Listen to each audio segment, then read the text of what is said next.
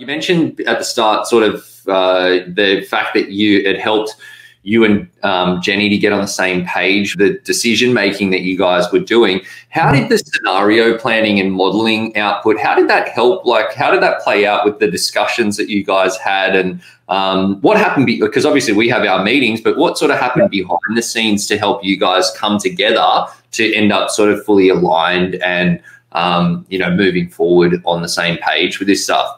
Yeah, I mean, we were always pretty aligned in terms of what we wanted. It was more the transparency of this is the amount of money that we've got, and this is the amount of money that comes in. Where does that go, and how do we best get to that number to give us that security? So I think there was a load of things around just what type of, I would be very happy living a little bit more stringently, I think, and Jen would probably a little bit more extravagant and a little bit more free with the money. So, just even to have those conversations around, we need to set a number here of, because this money's coming into our accounts every week, we need to come to an agreement of, yes, it doesn't have to be probably as tight as I am, and it probably doesn't have to be as extravagant as you are.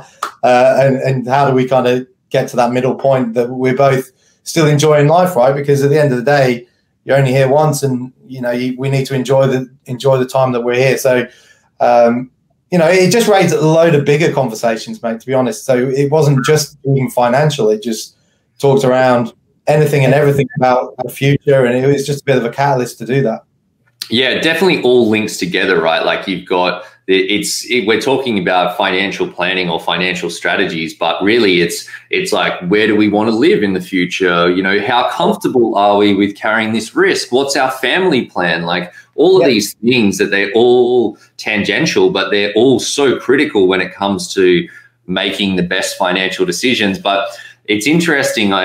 One of the things that, because we, when we're working with new clients in particular, and for those people that haven't been through the planning process before, or that are trying to decide whether they should be going through it, a common thing that we get is where you have a couple that there's one person in the couple that's more drives more of the financial side of things. It's surprisingly not a male-female thing at all, although blokes do have tend to have there'd be probably a little bit more passengers than drivers in a lot of cases, because they just think that everything's okay, and there's that like blokey sort of confidence that we get with stuff, and we figure that we got this and don't want to ask anyone for help and all that.